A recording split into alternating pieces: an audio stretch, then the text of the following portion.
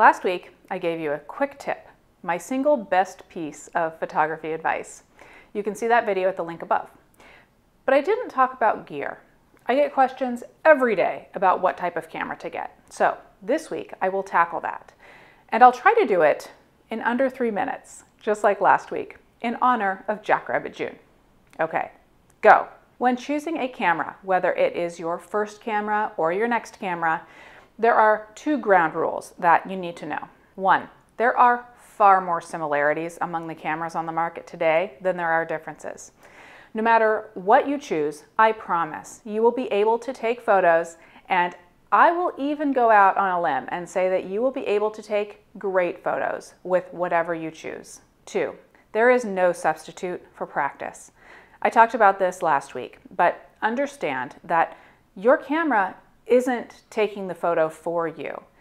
Gaining experience and developing your style will make a far greater difference in your photography than which DSLR you choose. Okay, that was obviously simplified, but I think it's important to remember that the camera isn't the most important part, so you really don't need to stress about it. All you can do is balance your options and make an informed choice. There are a few things that we'll talk about now so that you can do that. Your goals, your budget, your expectations, and what you want the experience to be like. Let's talk goals. Why do you want this camera? Do you envision taking lots of incredible photos of your life and travels and family and stuff? Is your goal to become a professional photographer? Or do you just want your camera to take care of settings and such so that you can document your family gatherings and your kids' soccer games and such? I realize we all have our different goals as photographers, but I think you get the idea. The answer to this question will help you figure out all of the other ones. So discussing budget now. That's important and something that you may as well get out of the way before you get too in depth with your research and your shopping. So think about your goals, because that might put things into perspective. If you really only want a camera to take casual photos, there's no need to spend all of the money for a high-end camera. Like I said in the beginning of this video, cameras today are pretty amazing all the way up and down the line. That being said, if you really want to be a professional photographer, you may invest a little more, even if it means waiting while you save money. Now, expectations. Are there key things that you expect that your camera will be able to do? Action, low light, zoom.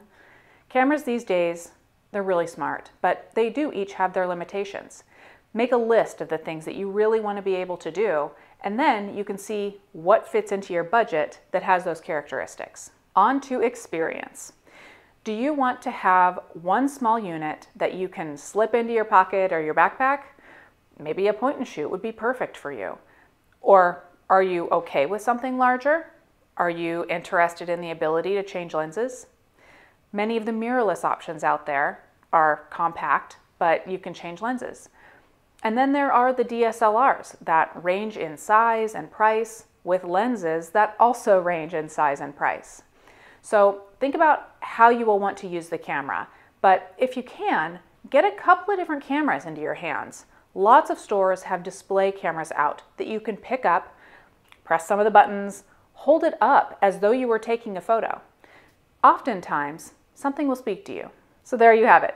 Did I make it on time? No, but that's okay.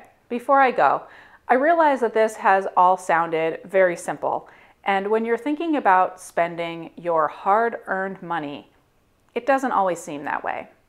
But there's one thing that you need to remember when choosing a camera. This isn't brain surgery. There's no right answer, and there are no lives depending on your choice. If you are having trouble choosing between 2 cameras, you'll probably be happy with either of them.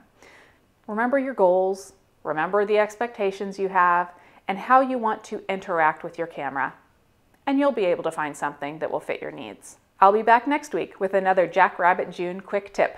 Thanks for watching.